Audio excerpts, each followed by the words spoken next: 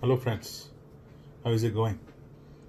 I know everyone is spending a lot more of time at home with the loved ones and getting to know a lot more of what is it meaning to be working from home.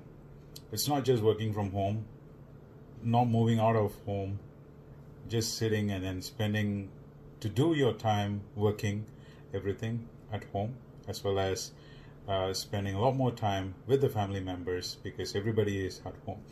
It is a very, very different and beautiful time to be in, and we should embrace this time given, putting aside all the negativities, putting aside all the fears, and just focus on what's now and what's given, and enjoy that. Enjoy the current moment and plan for what's going to come as a separate activity. Right. Having said that, I was thinking about certain things as so much of communication, so much of WhatsApp, so much of Facebook postings and whatnot has been flying around, and more negativity is what is flying around. This is what I was feeling, right, professionally and personally. Too many such things are happening, and I thought all this boiled down to one single thing, which is predominantly communication, right? As part of communication, I thought maybe let me do something and then reflect an action or a reaction or a response that I have been experiencing lately, and probably I'll bring up even one very little nice story of my personal space to share with you folks. Of course, you may have read what I have put together and what I've been doing, and also what it means communication at a very, very high level. Okay, there are three components that I wanted to touch very briefly and quickly. Communication is not just about writing a piece of letter, piece of email, piece of something, or saying something to somebody. It does not stop there. It is a two-way action, right?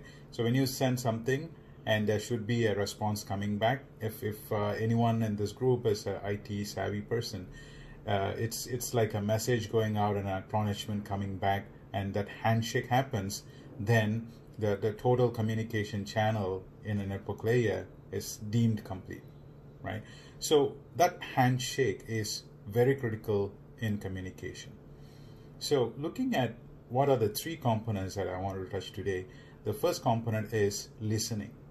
When something is said, or even if it is coming from an email that you're reading, that needs to be consumed.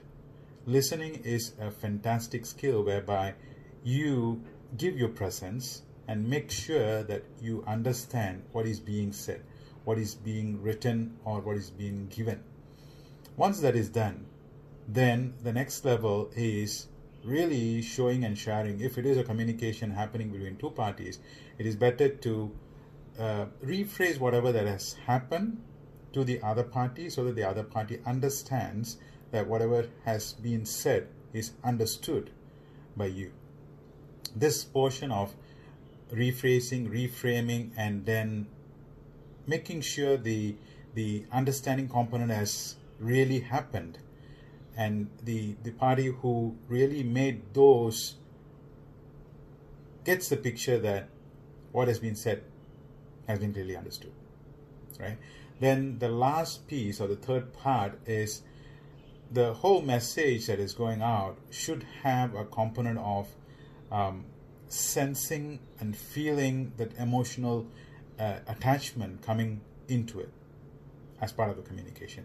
So talking about this, just a couple of days back when I was driving my daughter to school, she was sharing something that had happened between her and her friend. Her friend called and then asked her, "Hey, I have some thought in my mind, and I need your help, and I just want to bounce it off with you."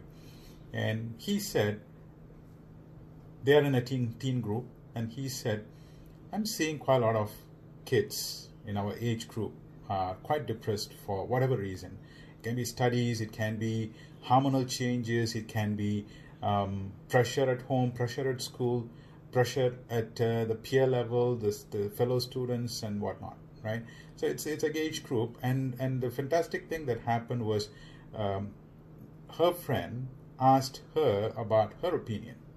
So my daughter kind of looked at me, and then she said, Dad, you know what I said? I told him, yeah, why do you want to do it? Then he started explaining why, and then she was kind of suggesting him, okay, I hear you, and this is the reason you want to do.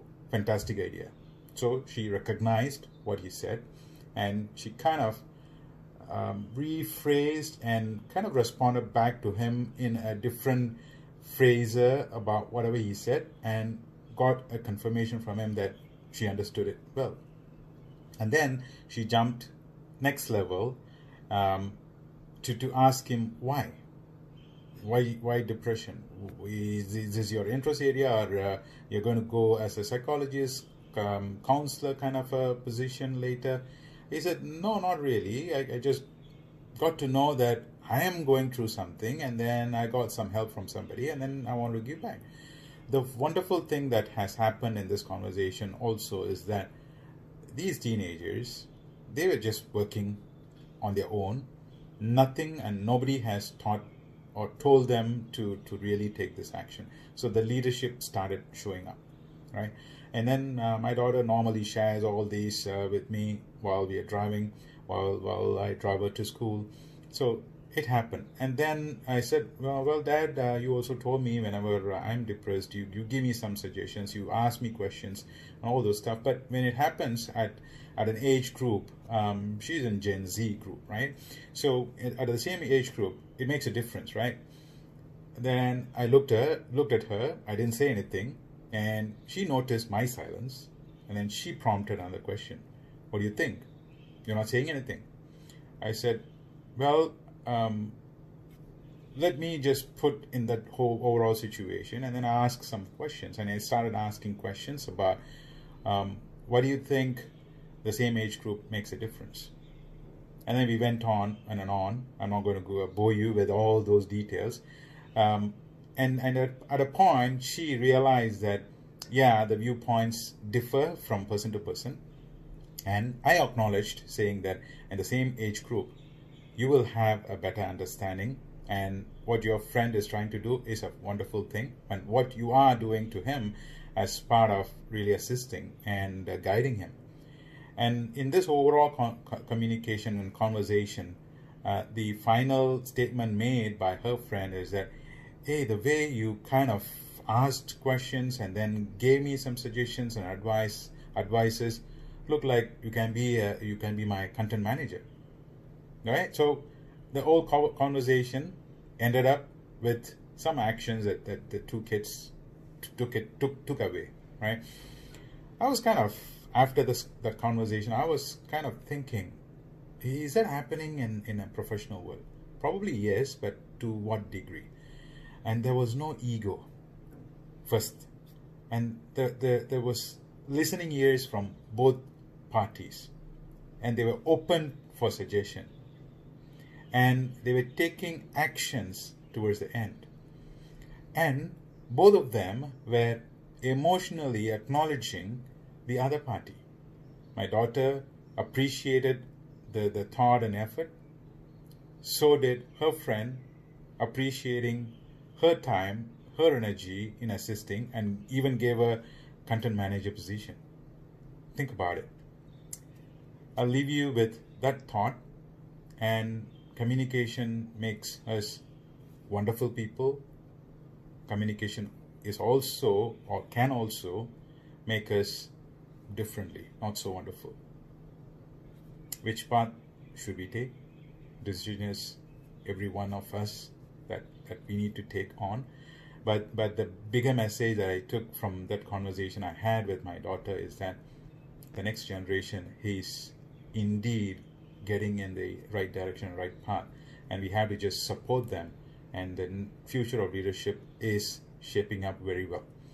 So I'm very happy not talking about whatever crisis and whatnot and fear that we are going through, but I believe some of my friends here take some takeaways from this.